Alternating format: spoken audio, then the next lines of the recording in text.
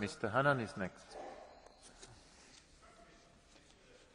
It's instructive, Mr. Speaker, to compare the American and European constitutions. The US Constitution is 7,200 words long. The European, in the form of the Lisbon Treaty, is 78,000 words long. The American Constitution is concerned with broad principles, such as the balance between federal and state jurisdictions. The European equivalent busies itself with such minutiae as policy on space exploration and the status of refugees.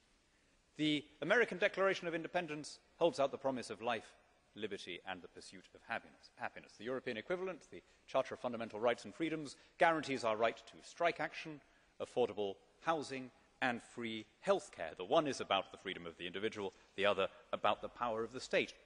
All nations, all unions, grow according to the DNA that was encoded at their conception.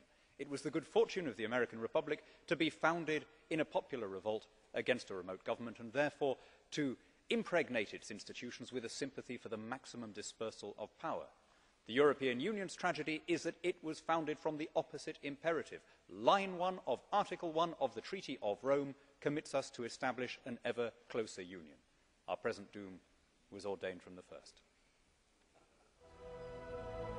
Thank you, Mr. Hannan.